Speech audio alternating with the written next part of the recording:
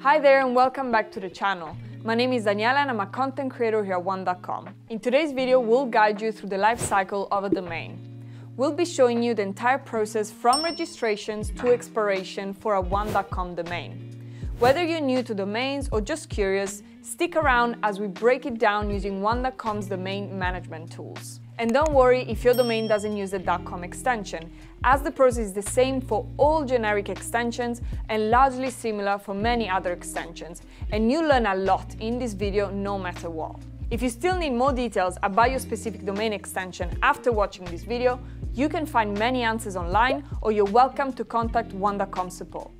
Okay, let's get started. Every domain begins its life with a registration.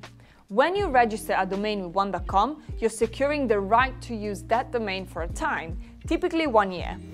During registration, you'll choose your domain name and select an extension like .com, .net, or even niche ones like .shop.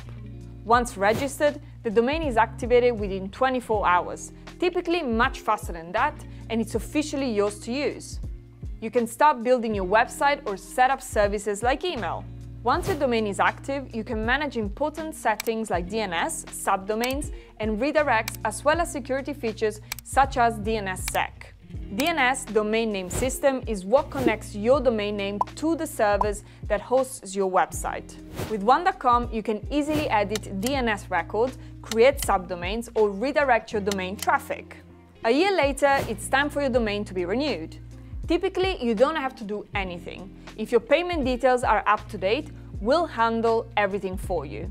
Otherwise, we'll let you know well in advance so you can avoid any potential disruptions to your website or email services. Be mindful that if you were to cancel your domain enters the next stage of its life cycle, expiration.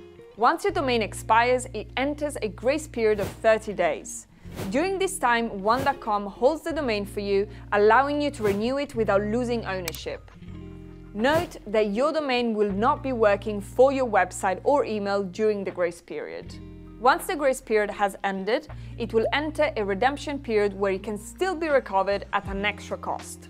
If your domain isn't renewed within the redemption period, it will be marked as pending deletion and will be deleted after 5 days, after which it's available for others to register. At that point, anyone can claim it. If you still want to use it, you'll have to register it again, which can be risky as someone else might already have grabbed it. And there you have it, a complete guide to the domain lifecycle with One.com, from registration to deletion. Understanding this process helps you manage your domains effectively. If you found this video helpful, make sure to like and subscribe.